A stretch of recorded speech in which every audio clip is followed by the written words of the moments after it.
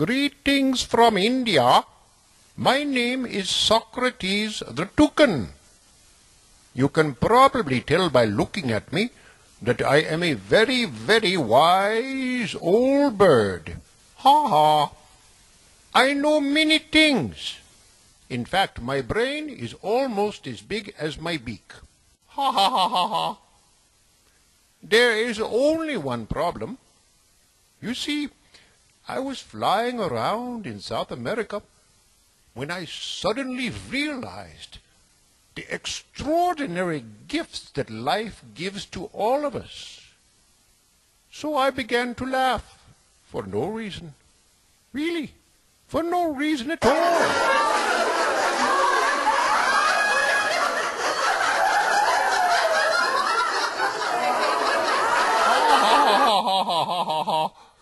I laughed and I laughed for more than 7 days. Ha, ha, ha, ha, ha, ha, ha. Anyway, I laughed non-stop with my eyes closed, caught up in the moment. And when I opened my eyes, guess what? I was in India. The trade winds and the laughter had carried me away. You know, laughter yoga is a unique and life-changing exercise that combines unconditional laughter with yogic breathing. You don't have to levitate or fold yourself into a pretzel. Ha! Although that would be kind of funny. Ha ha ha! No, laughter yoga doesn't rely on humor or jokes or comedy.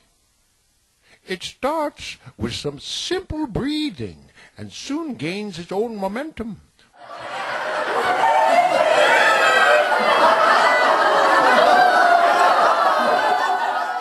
Bringing joy and real laughter and a sense of childlike playfulness to everybody.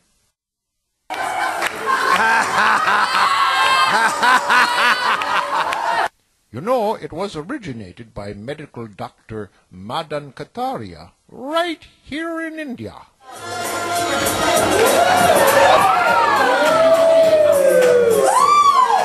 And now it is sweeping the world with thousands of laughter clubs in many countries.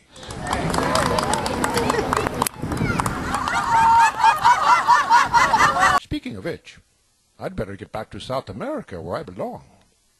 But first, I think I'll go look up that Dr. Kataria and give him a big peck on the cheek. A big, big peck right on the cheek. Now, before you go, take a look at some of the amazing laughers I've run into. Okay, goodbye for now. Oh, and you know, I bet I'll get a lot of frequent flyer miles this particular trip. Okay, goodbye.